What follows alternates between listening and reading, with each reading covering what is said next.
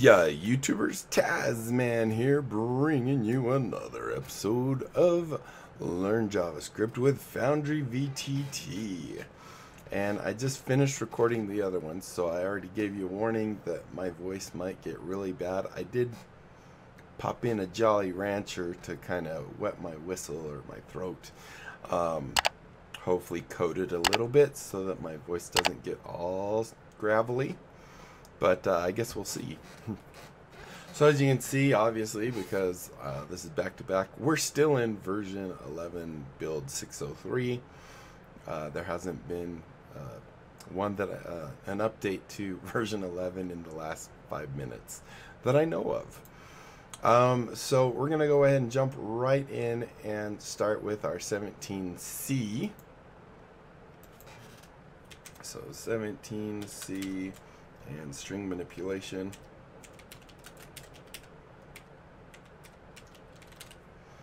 And put it in our fundamentals folder.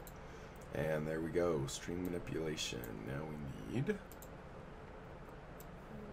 right here, close that, and that.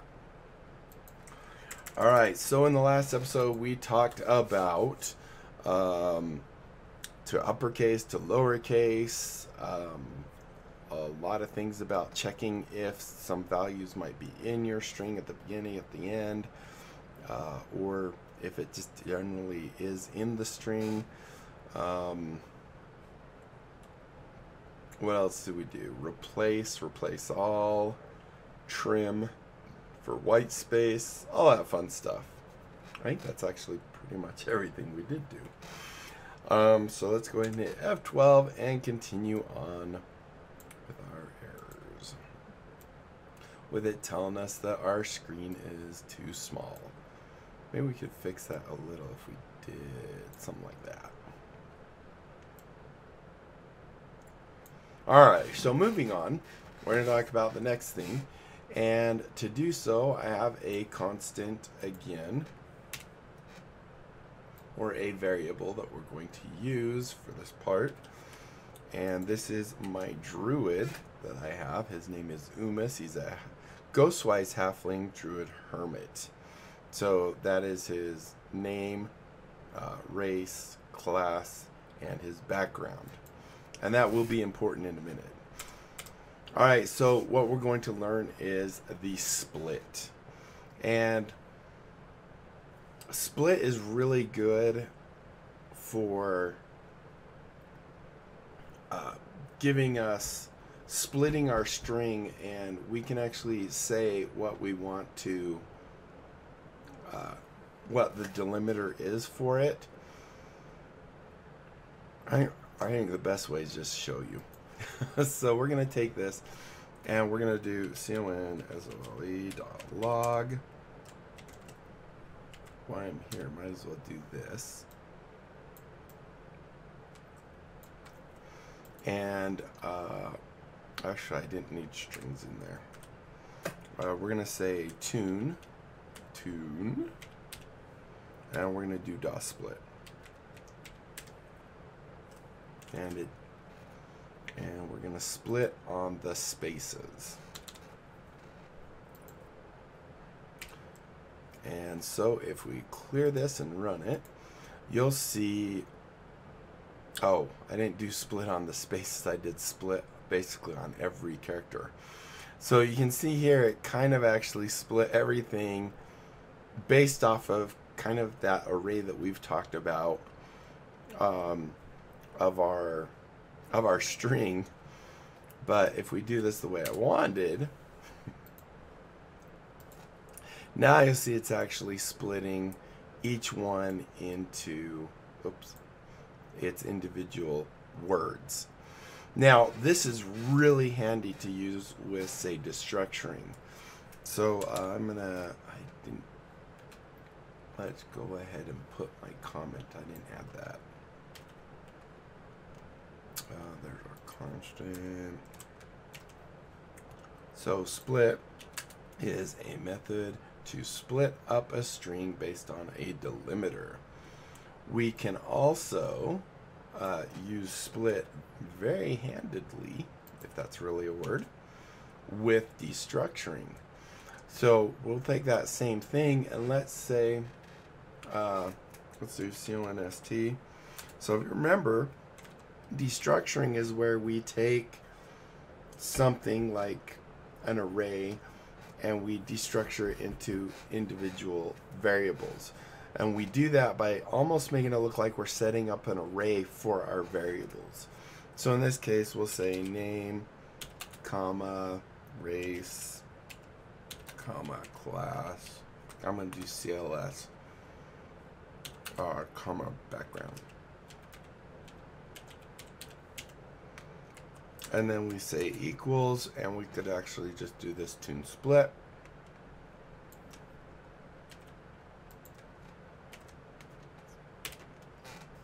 And there we go. We've destructured it. And then, sorry, I just chewed up my Jolly Rancher.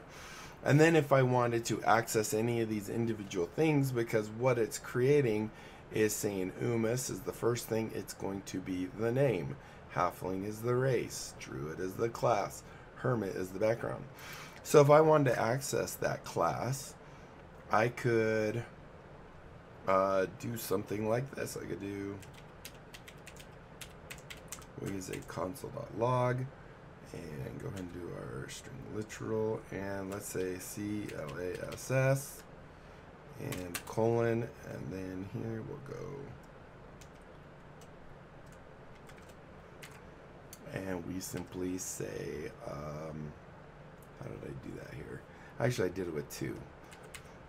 So I did name, not Najim, NAME, and we did this, and then I did a comma. I think I did a new, actually I didn't do a comma, I just did a new line. So if we do this and say name, and this one say CLS, you'll see that splitting works really well for destructuring. I can't think. All right, so let's move on to our next one. I'm going to go ahead and take a console log so we have a little space there. Clear that while we're at it. We also have, wait, did I do join? Did I scroll up too far? Hold on a second. We did trim. I kind of feel like I already did this one in like the last episode, but I guess we didn't. Huh, seems weird. All right, so we're gonna do the join method. And let's go ahead. I'm gonna copy our little thing here and paste it. Stick it in the semicolon. All right, so join is a method to stitch multiple strings together. And what we can do with this, and this one, if I'm right, this was the one that seems a little strange. Because yes, it is a string, but when you're doing it, it kind of looks like more of an array than normal. So here's what I'm going to do. I'm going to create a constant. This will be our paladin. This will be his last name. Like so. Last name. And his last name is Sir Garrett Voidthorn. So Voidthorn. So we have Voidthorn. And then we're going to have another string called full name. Yep. So const full name equals, and the reason I say this is going to look like an array, because technically it is an array, but what the join is going to do is take that array and join everything together. So we're going to have, I'm going to put a space before this for, you'll find out why. So I'm going to do Sir, and then we'll do, actually I think thorn. I wanted a space at the end. Yes. Okay. And whoops. We're going to do Garret, I think is how I spell it. Yep. Garret, and then comma, and we'll just stick last name in there. Like so. So the join method will go on the end of this, just like we have everything else. And what we do is we tell it what we want to put between these. Because right now, you know, if I were to print this out, first name or full name would be basically a comma delimited type of thing. In fact, I guess we could do that real quick. Let's do console.log, and we'll just do parentheses, and we'll say this full name colon, we'll do a comma, and we'll do FULL name, like so, and semicolon. So you'll see what we get is we get this basically array of three things. We have them comma separated. So with the join, we're saying, okay, I want to take it, and instead of, you know, being Sir Garret Voidthorn with nothing there, which I believe if we do join and we say, you know, nothing like that, it'll just turn it into one giant word, Sir Garret Voidthorn. So what we're doing is saying what we want it to be turned into. Now this can be handy because like web URLs and stuff can't have spaces, and a lot of times they'll use the plus. So if I wanted to do that, I could come in here and say plus, and now if we execute it, you'll see Sir plus Garret plus Voidthorn. In this case, we're fine with spaces, so we'll go ahead and just do a space and clear that, and you'll see now we have Sir Garret Voidthorn just as we expect it to be. Now of course it has two spaces here because we'll go over that in a minute. But there's a very good reason we have that. All right, so the next method we're going to talk about, let's stick a bunch more character returns in here, is going to be the repeat. And I'm absolutely sure you guys can guess. Oops, I hate when it does that. All right, I'm sure you could completely guess what this does and be 100% correct. So repeat. None of my console logs have these. This is where it's not good to be a kind of a perfectionist, that you always want everything to be, oh, that was bad. So the repeat is a method to repeat, obviously, to repeat a string X amount of times.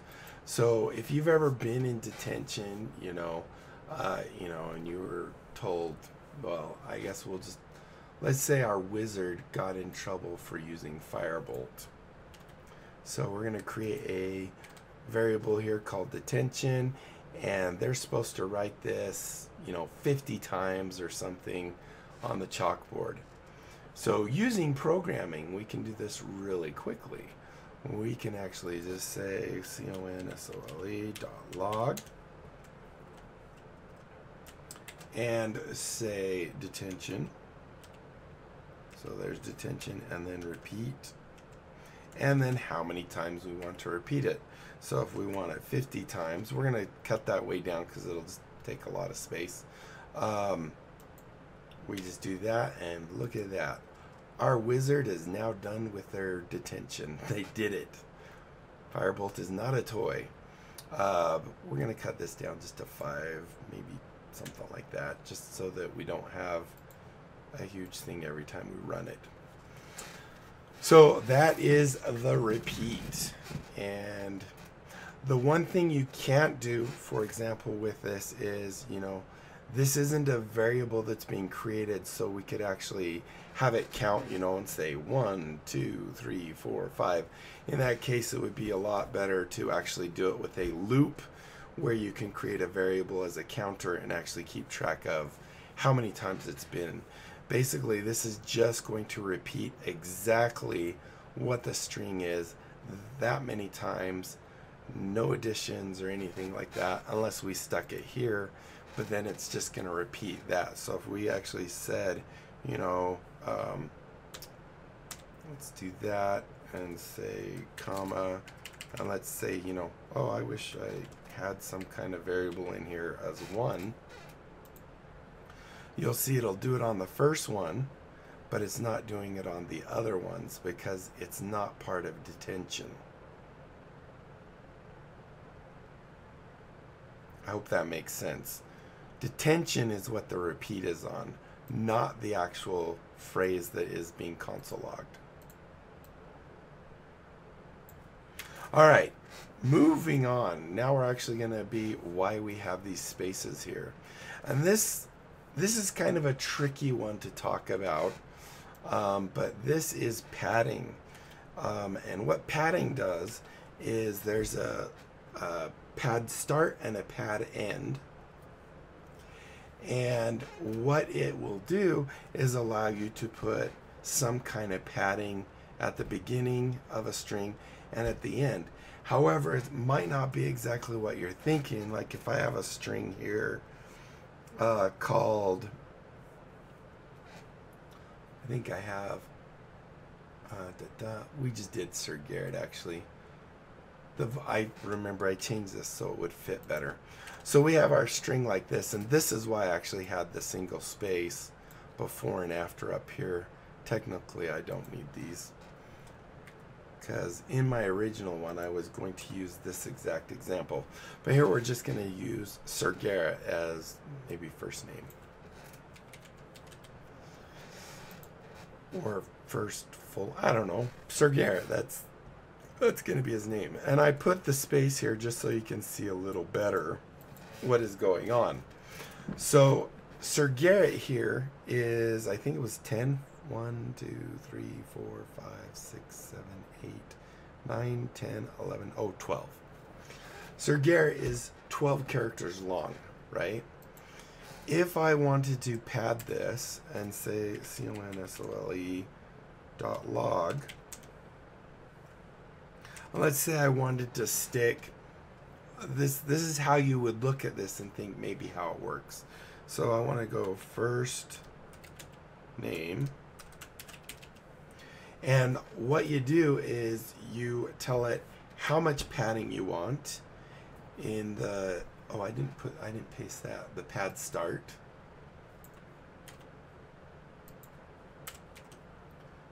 A method again. Put some padding at the beginning of a string. So what we would do is we would say pad start, and now here you would think, okay, I want 3 maybe stars in front of him or something like that.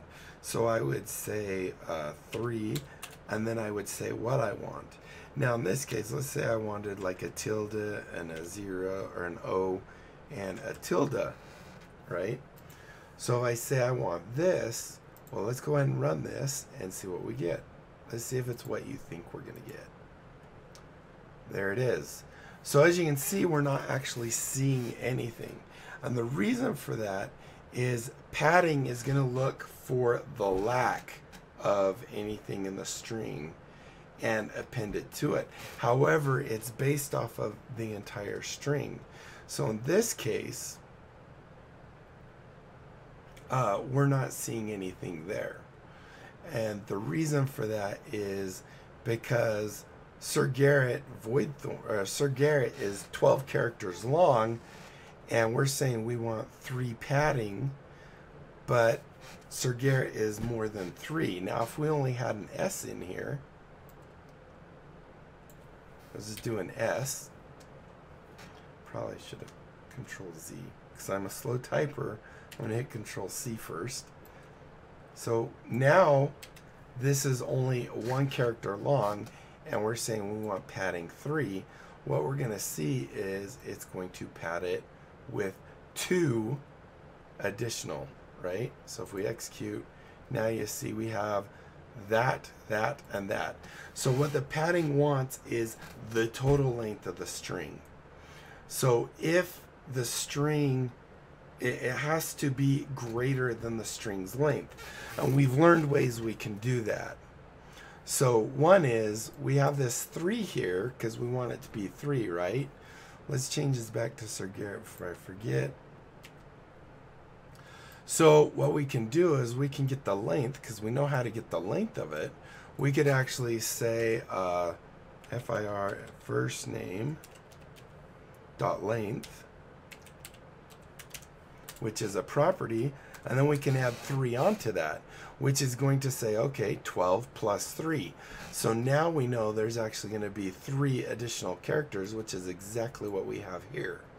Hopefully that makes sense. So if we run this, now you'll see we actually get that nice little tilde, circle, tilde, and the space. And that's why I put the space. If I didn't have the spaces here, then we wouldn't see that space. Now I could actually get rid of that space and make up for it here, because this is going to be the beginning. I want this to be 4 additional, and now we'll see the exact same thing. So here you can see now it looks identical to what we had before. So we don't have those spaces, and that's fine. You can do it either way. Just for my example, it seemed easier to have it that way, but we'll leave it this way. So as with pad start, we also have pad end. And I'm going to go ahead and do this. Looks like we're at 21 minutes, so I'm going to do a lot of cutting and pasting again. So I'm going to hit control here a lot. And the pad end is going to be basically the same thing. But it's going to pad at the end of the string. So I'm going to hit control C there and control V here. And we'll fix this also to, because we got rid of that, we'll change that to 4. And now because it's at the end, we want it to be the words and then a space and then our little tilde. So what do you think? This is a quiz. We've now seen what happened to first name with pad start. What do you think the full thing of this is going to be?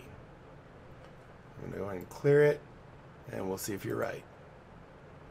So obviously we need to maybe shrink this down just a little so we can get it on the line. Oh, this isn't, it was first name. There we go. Anyway, what I wanted to point out in this case, oops, I think I did it wrong again. No, this is first name. Both of them were first name. Yeah, first name, first name. Okay, there we go. Oh, no, that's how I want that. All right. Finally. So if you were thinking it would have this guy in front and this guy in the back, this is not, we're not assigning a variable to be the first name with we're not assigning it to have the padding and then using that value. That's why we're seeing 2 individual. But you'll see it's actually doing exactly what we want. It's the length of the thing, and then we're adding 4, which is just enough to do this. If we wanted it to be all zeros, you know, little O's, you'll see that now we have Sir Gerto.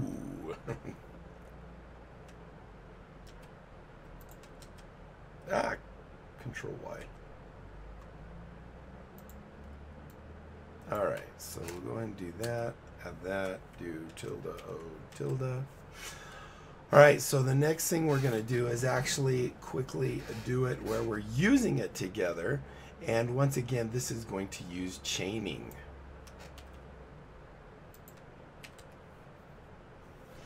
So as you can see here, we need to change all these to first. So we have more space, so first. And we need to, well, here we're having $signs. But that's okay. Now there is a difference here that I wanted to point out. So you can see we're kind of doing the same thing here with our, well, this is just going to put it against the edges. Actually, it looks like we renamed first Sir Garrett again. And this time I'm going to leave it this way with the spaces here. And there's a reason for that, because I want the spaces there. So here you can see first name. Let me just do this before I forget. First name there.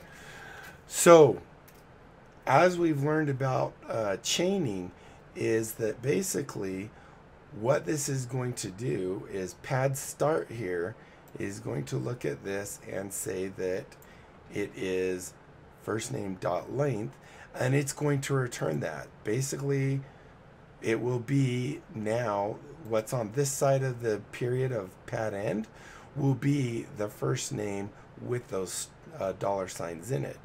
So now our length is actually changed. However, that's just the console output. So what we need to do is compensate for that. And because we're adding 3 here, we need to add 3 to the end, but we need to make up for the 3 that's here. But we haven't actually changed first name. Hopefully that makes sense to you. We're passing it first name with our thing to this guy. So we need to get still the name of first name, but we need to make up for the 3 here plus the 3 we want at the end. So what this is going to do is put $$, $$, space Sir Garrett, space $$, $$. And like I said, hopefully that makes sense to you. But as you can see, it works exactly as we want it to. Now, if we assign that, we won't have to make up for that, the 3 that is appended here. All right, the final thing I was going to do was something a little fun. So Sir Garrett, he is a paladin, and he has a paladin ID number, kind of like a credit card number. So you've probably seen where, you know, you are looking online and it says this is the last 4 of your credit card number, and then it has a bunch of whatever replacing it. That's what we're doing here. So this is Sir Garrett's paladin ID number, and what we want to do is make it so these are all replaced with hashtags, and this is all that's shown as the 9135. So our little function here, we're passing it in and it's being turned into the word number or the variable number. Technically, we really didn't need to do that. However, if this was an actual number, we would need to convert it to a string. Now, we could do that with the str, or if we even simply just did something like this, where we're appending a string, or whoops, that's not appending, sorry, where we are, did it twice, appending a string onto it, that would also convert it to a string. In this case, I already have it set up as a string, so we're not going to worry about it. So num string here, we're going to slice the last 4 digits off of it, because we did the slice with a -4. So it's going to start here, and it's going to go 1, 2, 3, 4, and assign that to last 4. Then what we're going to do is on last 4, we're going to pad with the number length, which is the entire number's length, which will be this whole thing, and we're going to replace it with hashtags. Now remember, our current number length of last num is only 4, but we're saying number length of the entire thing, but it's not going to replace those last 4. So if we run this, we'll see that now we get hashtag, hashtag, hashtag, and 9135, which is the last 4 of his thing there, 9135. All right, so that will wrap up string manipulation. I think I did okay at explaining it. If you have any questions, you can feel free to leave comments and ask them, and I will do my darndest to explain it. Hopefully you enjoyed the video. If you did, be sure to leave a thumbs up down below. Aside from that, comment, like, subscribe. Click that little notification bell. Follow me on Twitter. Check out my Discords and my other channels. Tell other people about my channel. I'm check it out. If they like what they say, and sub. And that is it, my friends. Until next time, I'll be seeing you later. Bye.